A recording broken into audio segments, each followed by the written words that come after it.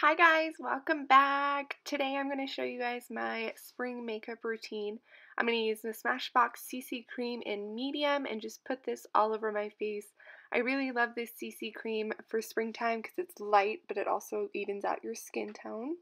Then I'm going to be using the Maybelline Fit Me Concealer, and I just put this underneath my eyes in a triangle motion, and then I blend it all out.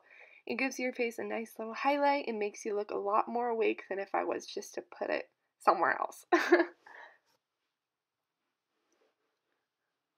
After that, I'm going to be using my Elizabeth Mott Pop Ghost The Shadow, and I'm just going to put this all over my lid. I got that in an Ipsy bag last month. Then I'm going to be using the Be a Bombshell Quad in Bora Bora. I'm going to be using the light yellow color, then the lighter brown on the outer crease color, and then I'm going to be using the darkest color and putting that in my outer V and also in my inner corners just to give it more dimension. Then I'm taking that blue color from that same quad and I'm going to be putting that on my lower lash line to give it a pop of color.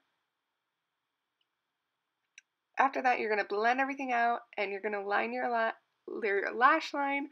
I'm using the Urban Decay 24/7 Glide On Pencil in, I think this is Black Velvet. I got this in my Ipsy bag last month. I'll put a link for my Ipsy down below if you guys are interested in signing up. Then I'm going to be using my Revlon Lash Potion Mascara and just put a light coat. I really like this look because it gives a nice look, like you're not wearing a ton of makeup, but it still gives you a little bit of pop. Then I'm using my Color Whisper. I don't remember what color this is. Sorry, guys. And that's the finished makeup look. I hope you guys enjoyed. Make sure to click that subscribe button, and I'll see you in my next video. Bye!